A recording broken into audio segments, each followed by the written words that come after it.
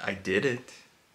Welcome to The Silver Lining. Today we're talking about all the things I had to do, endure, the mistakes I made, the things I wish I would have known better in my first triathlon and half Ironman. So here we go. Let's get to it.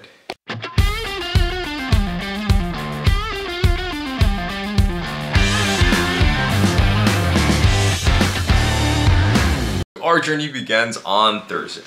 Good old Thursday.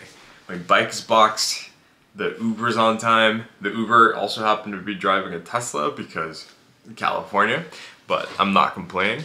So yeah, we're good. Arrived to the airport, security, I passed security, I check in my bike. That was 75 bucks with Southwest. The journey begins from California over to my home state of Texas. We arrive, it's nighttime, I stay with my future mother-in-law, all good. Sleep well. Phase 1 complete.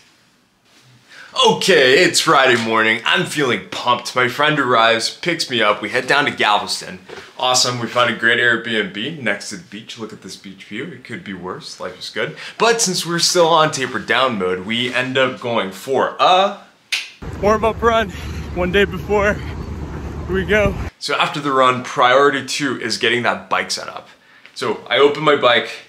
It's chaos, I forgot to mark things, mistakes have been made, so I spend the rest of the day trying to essentially adjust the bike to the same position that my bike fitter got me fixed at. Since I've got stupid detachable aero bars, I'm literally there sitting, riding around in circles around the parking lot trying to figure out like, oh, is this right? Does my back hurt? Is my back gonna hurt after this? It ended up hurting, but it's okay. We got it fixed. So next day, T-1 day, Saturday morning, check-in morning, bike drop-off morning. What do?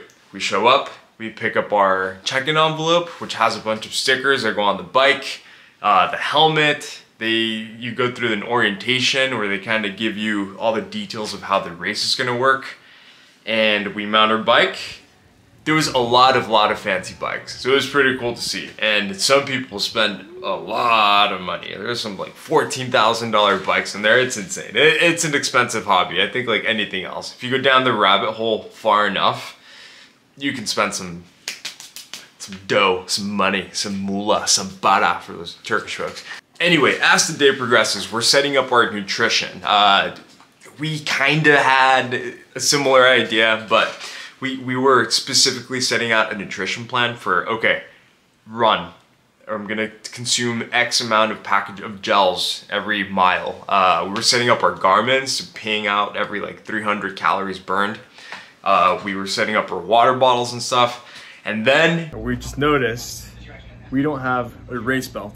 A race belt for this. It uses pins to attach. So get a race belt. So why do you want a race belt or a running nutrition belt?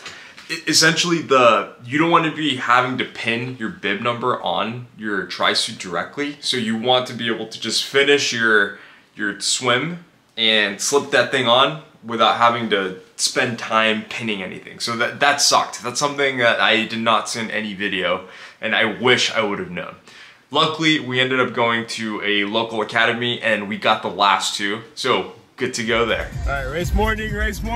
Danny, Will, race morning.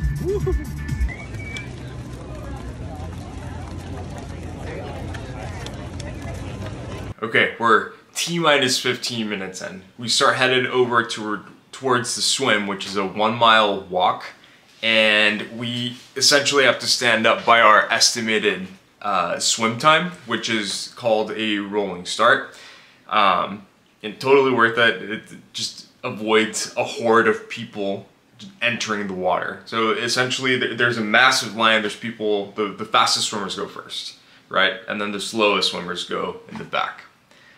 Make it up to the dock, it's my turn, and the nerves hit in. As soon as I jump in that water, I think that was the hardest part of the race. The first 2 minutes of me jumping into that water and entering panic mode. The water's cold, I'm panicking, I swallow water. But then I get into a certain pace and I calm down, I lower that heart rate, and it's just, you get into that groove. Just However, swimming with a bunch of people, you're not going to be ready to get kicked, slapped, tracking. That's something I had no idea. So I swam a lot more than I should have. I swam way the hell out there. There was a kayaker that had to go and catch me and like hit me with the paddle to make me look up, and like I looked over and it's like, oh shit, I'm like way off course. So there we go again. So tracking, that was painful.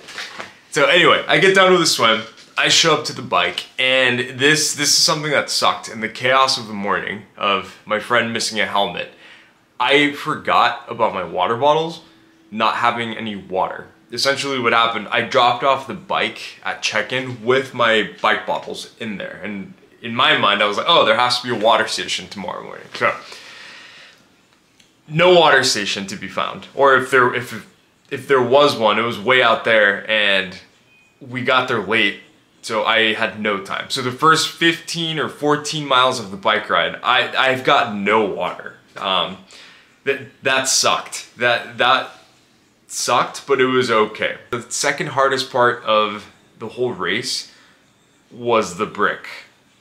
Specifically mile 7. It's tied between mile 7 and maybe the first like 1 mile. That just after that 56-mile bike ride, your legs are jelly. So as soon as you step, it's just whoa. So if your body's not trained, if you haven't done any brick runs, I recommend it. One of my friends, Will, he is a very, very good cyclist. Very good cyclist. But he made the mistake of not training brick runs. So as soon as he got to like mile 2, he just cramped bad, which will happen to a lot of people. For me, it's particularly mile 7. Oh, mile 7. How painful was mile 7? I cramped everywhere. I had to stop and cramped. Everything shook. Luckily, I was near a water station and they had pickle juice, and I promise you that saved my life. That allowed me to continue at the slug snail pace, but I still continued. I get done with the race. I finish. I am an Ironman. Half an Ironman, at least. Ironman light, you could say. But it took 6 hours, 13 minutes to finish the race with, I think my bike was, to me, it felt like the better practice out of the 3. I passed a ton of people. The run, hard. Swim, I swam way too much and not hard enough, I think. But I made it. I passed. I'm running through that finish line. Got my little medal. What do we do afterwards? What do you do after an Ironman? You pig out. So we ended up going to this restaurant. You can see here Will is jealous of what my other friend ordered. Otherwise, it was great. It was fun. It was an awesome experience.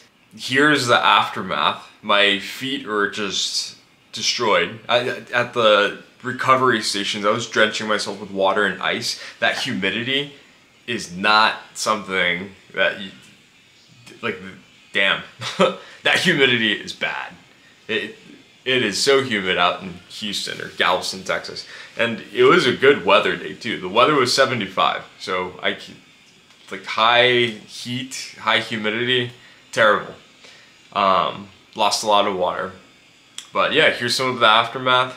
Sunburns all over the body. I mean, you can look at this. Look at that's pretty bad. Look at that. Look at that. Look at that. But I made it through. I made it through. But yeah, thanks for watching. On the next video, I'm gonna basically show you what is next for me, or it's gonna be a comparison of why the hell I'm still at 25% body fat. 20 pounds lighter, but 25% body fat. Anyway, thanks for watching. Catch you in the next one.